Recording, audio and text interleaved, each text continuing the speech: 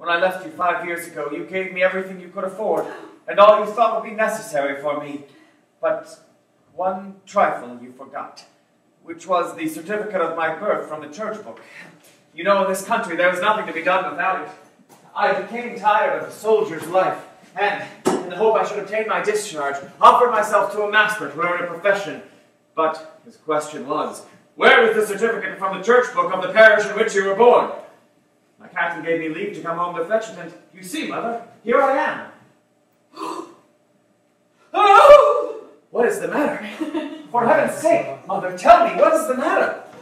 You have no certificate. No! No! The laws of Germany excluded you from being registered at your birth, for you are a natural son. So, and who is my father? Oh, Frederick, your wild looks are daggers to my heart. Another time. No, no. You are still my mother, and I am still your son. But tell me, who is my father? I will, but you must not look at me. Not look at you? Cursed be that son who could find his mother guilty, although the world should call her so.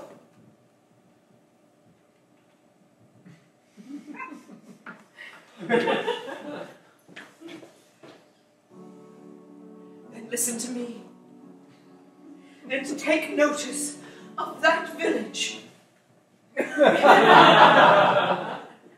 that castle, and of that church. In that village I was born, in that church I was baptized. My parents were poor but reputable farmers. The lady of that castle and estate requested them to let me live with her, and she would provide for me through life. They resigned me, and at the age of 14 I went to my patroness, and 3 happy years had passed under protection when her only son, who was an officer, obtained permission to come home. I've never seen him before. Oh, he was a handsome young man, in my eyes a prodigy, for he talked of love and offered me marriage.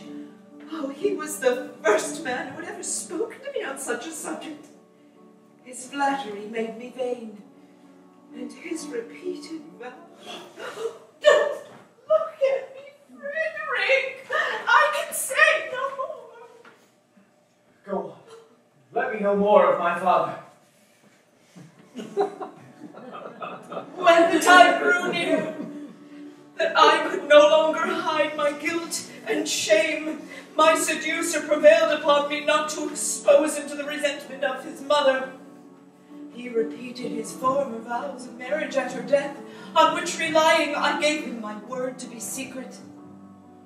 And I have to this hour buried his name deep in my heart.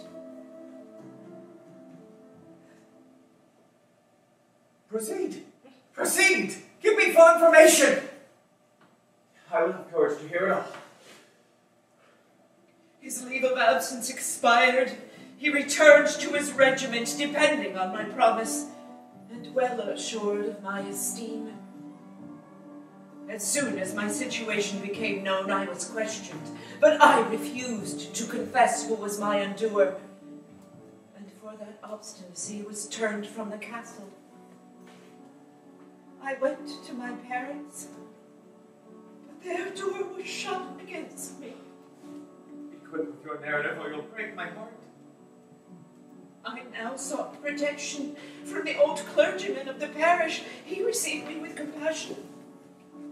Through his recommendation, I went to town, and there procured the means of subsistence by teaching to the neighboring children what I had learned under the tuition of my benefactress. Oh, to teach you and instruct you, my Frederick, was my care and delight. And in return for your filial love, I would not thwart your wishes when they led to a soldier's life. But my health failed. I was compelled to give up my employment, and by degrees became the object you now see me. And now, Frederick, you may look at me